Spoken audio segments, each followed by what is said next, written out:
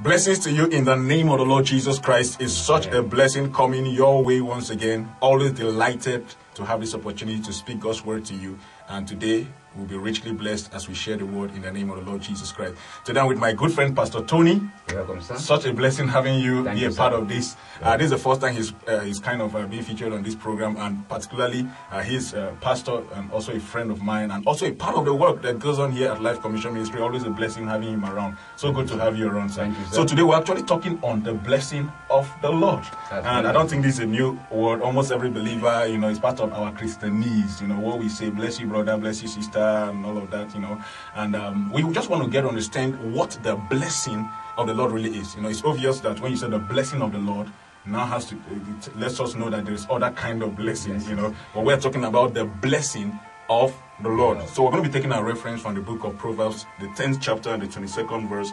The word of God tells us, the blessing of the Lord makes one rich, and he adds no sorrow with it. Glory to God. It says the blessing of the Lord makes one rich and adds no sorrow to it. Now, the common understanding of this is people look at you have there's so much money, you have so much money, you have cars, you have houses, you have what else, lands and properties and all those stuff, and then they say that is a blessed man. But God says no, it's a reverse in the kingdom.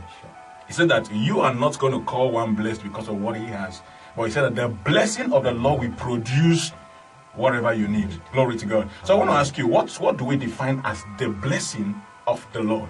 The blessing of the Lord. Yeah. You're welcome. Thank you. Yeah. Yes, sir. The blessing is empowerment. Empowerment. Wow, that's great. But we, the Christians, a lot of people see the blessings as the material things. Okay. The things you can see. Okay. But those are not the blessing. Okay. The blessing of God is the blessing of God in your mind. Wow. And when the moment you're born again, the anointing of God come upon your life. Praise God. And once the anointing comes upon your life, it empowers you.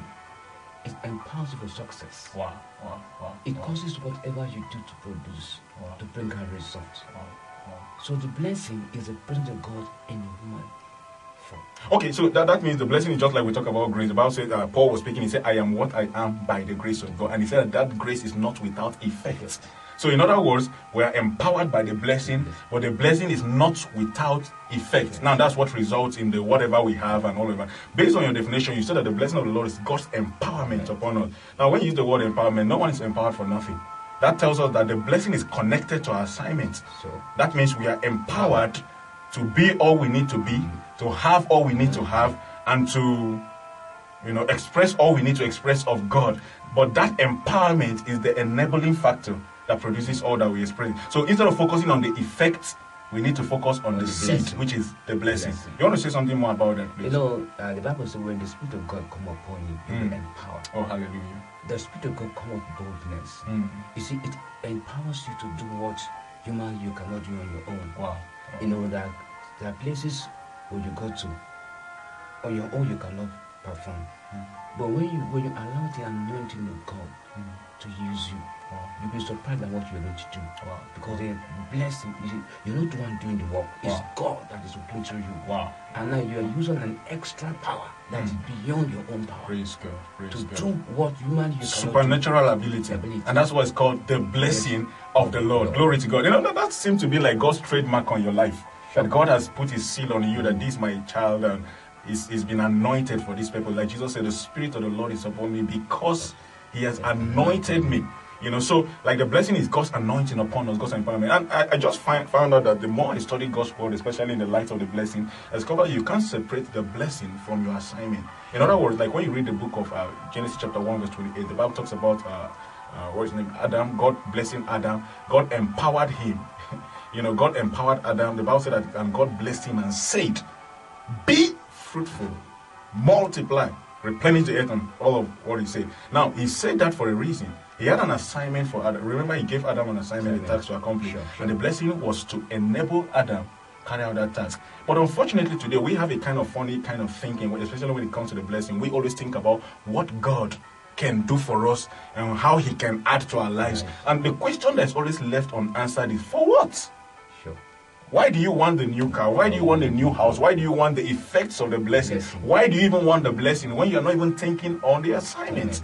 You know, so I want you to say something. How do we relate the blessing and the assignment, especially practically in our time? Yeah. You know, the Bible will say in Proverbs 10:22, it said the blessing maketh rich. Now, it's a blessing that is going to cause you to do what you should do. You say it maketh rich. Wow. That means when the blessing come upon you, it comes to an assignment. Wow. You get me now? And when you allow yourself to be used by the blessing to do the assignment that God has called you to do, you find it so easy. Wow. Why? Because you are not the one doing it. Wow. Your own is just for you to allow the blessing to flow Through you. Hallelujah. so that you can do the work that God has called you to do. Hallelujah. Glory to God. And that blessing can only come on, you can only function in the light of that blessing when you are conscious that you are not the one doing it. You're conscious that you are not the one doing the work, that is God. It is God that is working through you. There's an instrument in the hand of God for God to use to carry out His assignment in His head. Wow. And in the process of doing God's assignment, God will do yours. Wow. And that already tells us from what you're sharing now that without the purpose, without the assignment, the blessing doesn't make sense. Yes. Because the blessing is supposed to have an expression through your assignment, through what God wants to do in you and through you. Now look at Abraham, for example. When he was blessing, he said, I will bless you and you will be what? A blessing. It's like, it's just, he couldn't just say one without the other. Yeah. Like, it's so important that you being blessed is connected with you being a blessing. Yes. So meaning that when we as believers don't understand what we are called to do and how that blessing was supposed to flow through us, it seems not to make sense in our lives. You know, that's why you need to understand the purpose of God for your life. The Bible says we are created by God and for God. Hallelujah. And that means the anointing is given to us for a purpose. Wow. So the first thing that you need to know is the purpose of the anointing. Why is the anointing in you? Why God decided to invest so much in us? Wow. Why? Wow. For a purpose. The mandate. For a purpose. Praise God. Oh, this is so powerful. I think it's so important we understand the purpose of the blessing, because if not, we might be wondering why it's not manifesting, why we're not seeing the effect. You know, and one of the things you have to register in your heart is the identity of a blessed one. If you are born again, you're already blessed. The Bible calls God the blessed God. Yes. You know, and we're His kids. You know, and we are the blessed ones also. It's like it just flows down into us. Now, I want us to look at something in the book of Ephesians chapter 1 verse 3. The Bible talks about giving thanks to the Father. He said, who has blessed us with every spiritual blessing in the heavenly places. You know, when people read that scripture, there's a lot of disconnect. They're like, first, spiritual blessing. Oh, it's not for this world, it's spiritual. We can see it. Then he says in heavenly. Oh, it's in heaven.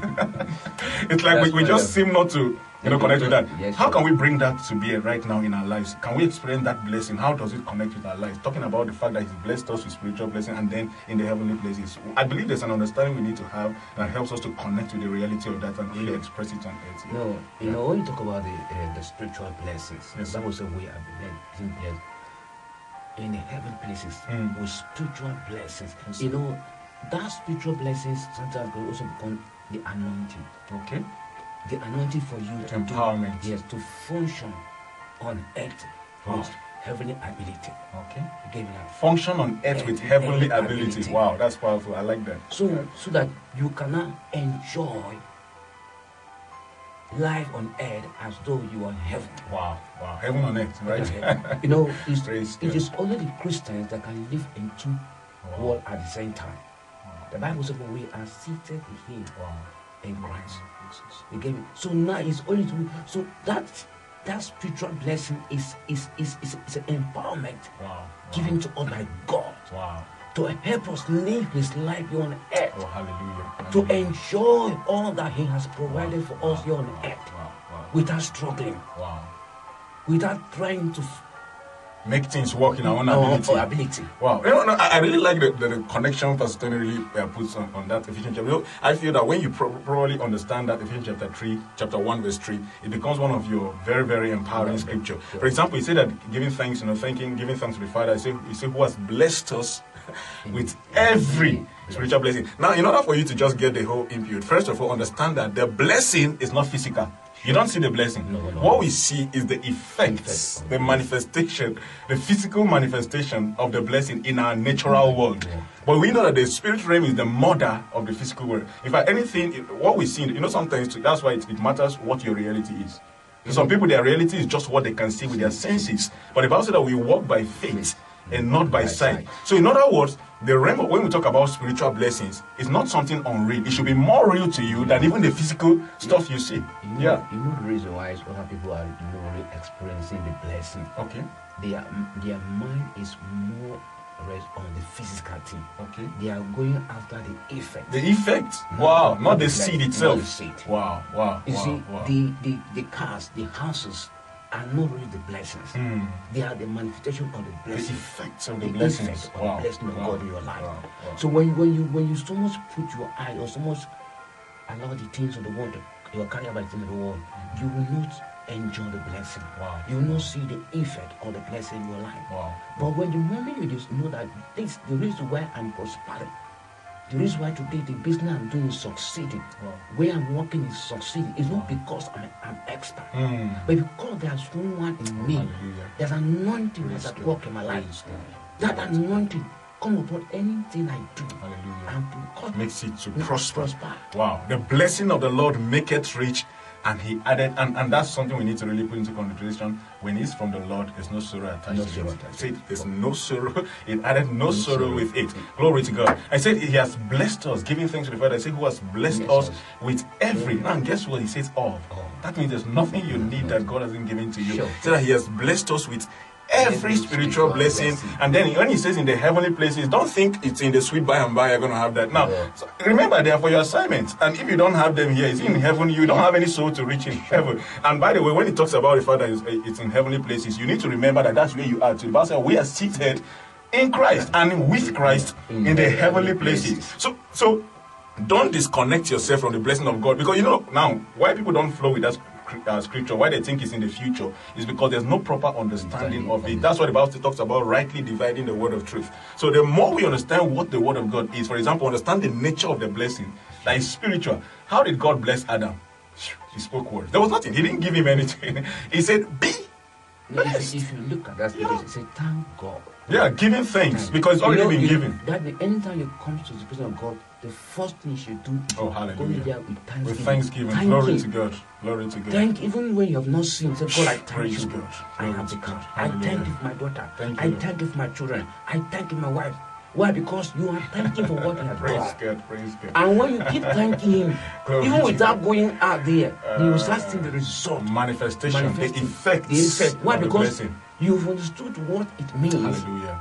by the blessing. And it appears that thanksgiving is a blessing connector. Sure. It's like when you give thanks, it's like it's one of the things that unleashes the manifestation of the blessing. Because thanksgiving is an expression of faith. Sure. It's a sign that you received. Thanksgiving is a path towards the blessing flows.